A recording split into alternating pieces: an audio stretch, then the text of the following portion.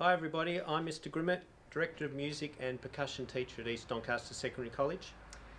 If your child chooses to do percussion, they will learn a lot of these instruments along here. In fact, probably along the way, all of these instruments along here. Here in front of me are what we call the tuned percussion instruments. These are those instruments that are set out like a piano, so the notes are very much the same. And they play kind of tunes, they play melodies, so we can play stuff like that. Over here we have the untuned, so we have, I should say, we've got the glockenspiel, the xylophone and the vibraphone, all very similar, all tuned percussion instruments. Over here we have the untuned percussion instruments, and these are instruments that don't have a defined pitch. So these ones do over here, the tuned ones, but these ones we can't play melodies on. So we've got an array of things like cowbells, weird and wonderful things like this one, and your traditional ones like the tambourine and the cabasa,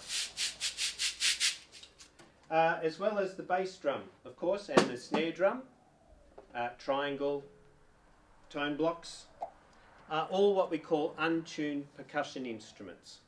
So yes, your child will learn all of these, and of course the drum kit over here, and the timpanis down the end, the big timpanis.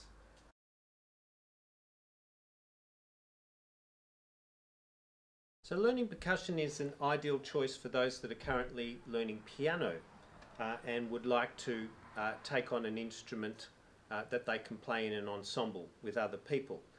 If they're keeping their piano as their main instrument, percussion will allow them to pick up the instruments quite quickly, because the tuned percussion instruments are the same notes as the piano, and their rhythm work that they've already done will help them out with the untuned percussion instruments, of course.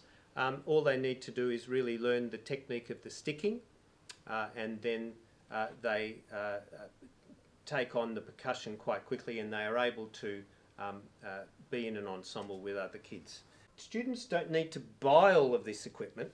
There's lots of thousands of dollars of equipment here, but we do like them and recommend them to have what we call a kit that has a very small glockenspiel in it, a small snare drum, a practice pad that they can practice on without making too much noise at home, and a stick bag with the mallets and the sticks in it. Thanks everybody, and remember, no matter what instrument you pick, it's just the importance of getting everybody involved and playing together as a group. See you later.